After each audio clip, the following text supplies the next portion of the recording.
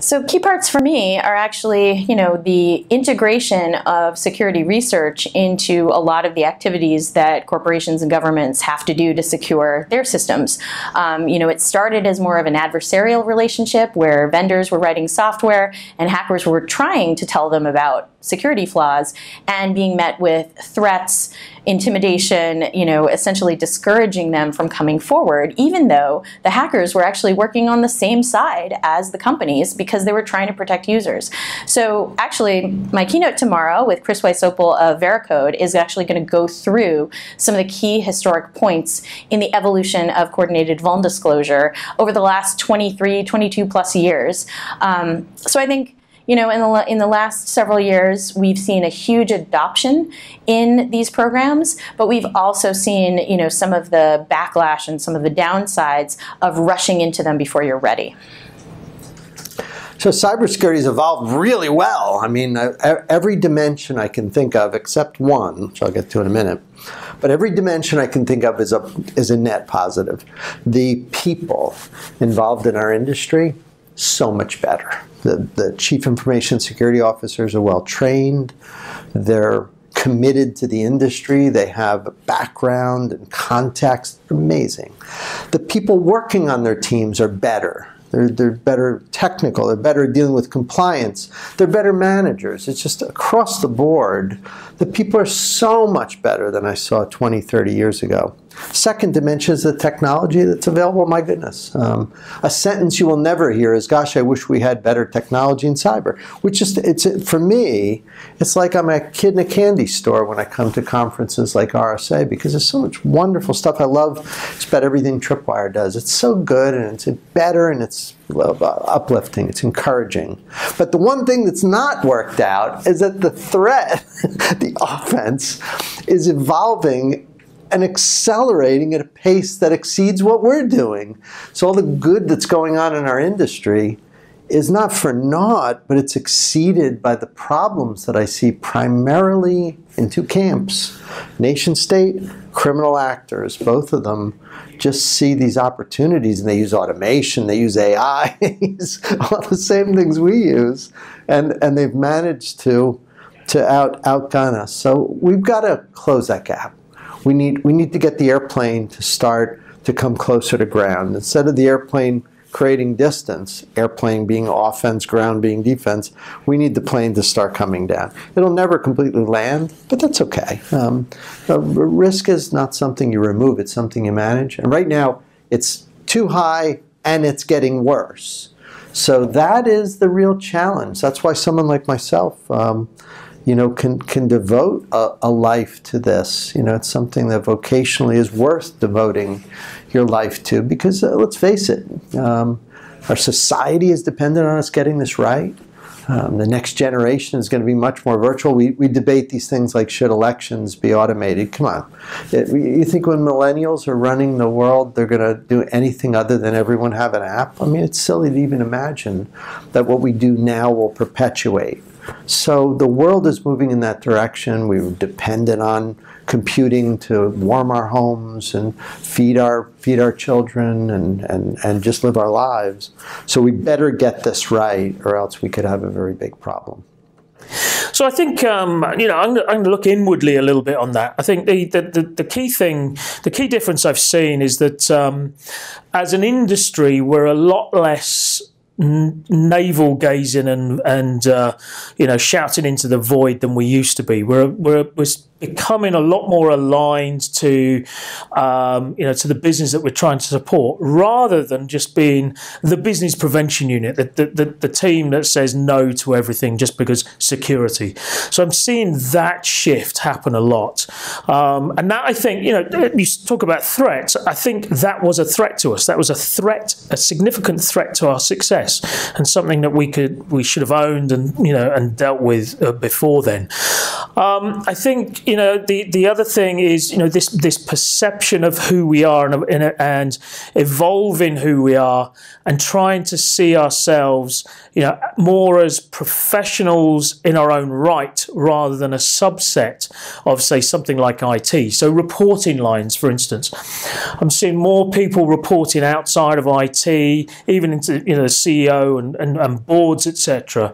So, you know, you're removing those conflicts of interest. So, you know, again, let's not look outside just yet, you know, from, you know, threats, etc. the change. I think we as a profession have actually starting to engage the you know, the internal threats that we present to ourselves.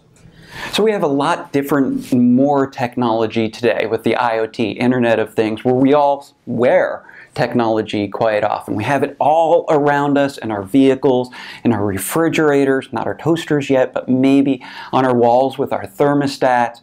How do we protect all of that, whether it's on our home network or within a business? We have this challenge of people just bringing in their home devices and plugging them in at the business, which may or may not be secure. Like the Amazon Alexa or Google Home, someone brings in just to play music, they're thinking it's a Bluetooth speaker. And it is, but it's also listening to everything we say, which is what it's meant to do. So it's just overcoming those types of challenges and building IT to be able to know those types of devices exist to make sure they're properly segmented and secured. I've really seen cybersecurity in this field evolve a lot in the 10 years that I've been in the industry. We could talk about the technical side. You know, one thing that I've been very keen on throughout my work is to engage in an optimistic approach and an optimistic message about cybersecurity. I noticed a few years ago that as a discipline, we were paying a lot of attention to what the attackers were doing. There were lots of timelines of malware and timelines of ransomware and timelines of attacks. We were keeping track of the attacks, you know, the ransomware, the malware, all of the things that the attackers were doing. And it's great that we were keeping track of that, but we weren't really keeping track of where we were making progress. So we actually started at Cygenta to keep a list of milestones that show in the last even just 30, 40 years how much progress we have made in technical ways and in non-technical ways. In myself, I've seen a great deal of change with regards to the human side of cybersecurity. When I started in the industry about 10 years ago, I would tell people I work in cybersecurity on the human side, and they would wonder what that meant. Now here we are at RSA, and the theme is the human element. Like, I think everyone gets the importance of the human side, and that for me is a huge leap forward. From what I have learned in dealing with professions, the professionals in this field, is that things aren't the same. They have definitely gotten more concise, and the attack vectors have gotten, you know, you think they're wider and broader. No, they're actually more concise, and there's a lot smarter people at younger ages now doing these things, and people you wouldn't normally expect to be experts at these types of things are now, you know, very prevalent in the profession. Where will the profession, you know, go? That's a great question. I don't know that I have a great answer for it right now. All I know is right now that to me it's really a people problem on defending it, and they're also the people you have to keep up with. You know, they're the attackers too. So. I would have to guess that we're going to start seeing in like preschools and middle and kindergartens and elementary schools that security becomes a core part of curriculum, just like English, math, science. The concept of security is going to be it has to be extremely embedded at a very early age, which is crazy because you then start saying, oh wow, are we going to go and kind of have to re-look at the curriculum for our entire educational system? And it's probably past due. I mean, with the way that technology is changing. Well, I focus a lot, again, my expertise is in the wireless area and how the wireless aspect is often the conduit to break into a company to get onto the computer network so they can work laterally. And for me, one of the areas that I focus in often on is IoT, Internet of Things. We all hear about it, billions and billions of devices that are going to be connected. Everybody has this desire to connect into the internet, whether it's our home thermostat, our smart refrigerator, soon our cars, our mobile devices. We can connect into multiple cameras, our work, our business, watch the dog at the dog pound while we're away on vacation, and we can see that Fido is happy and safe and secure. These things are cool. These things are exciting. However, looking forward to the future, how secure is the IoT devices that we're quickly plugging into everything? That's a concern I have. Lots of talk about it. The question is, has manufacturers really baked in security up front? Some have. Some are addressing it and they're doing a great job. Some have now added the ability so you could later on firmware upload and put security patches in to fix it. That's beautiful. They're listening, they're responding.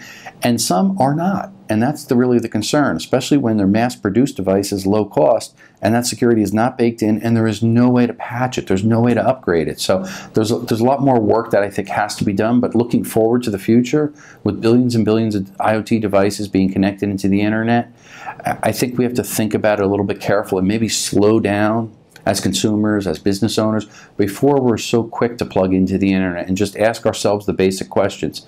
Is this secure? Can I upgrade this? What happens if somebody compromises this? Those type of basic questions will help us not to be too quick to plug in and make a mistake. That's kind of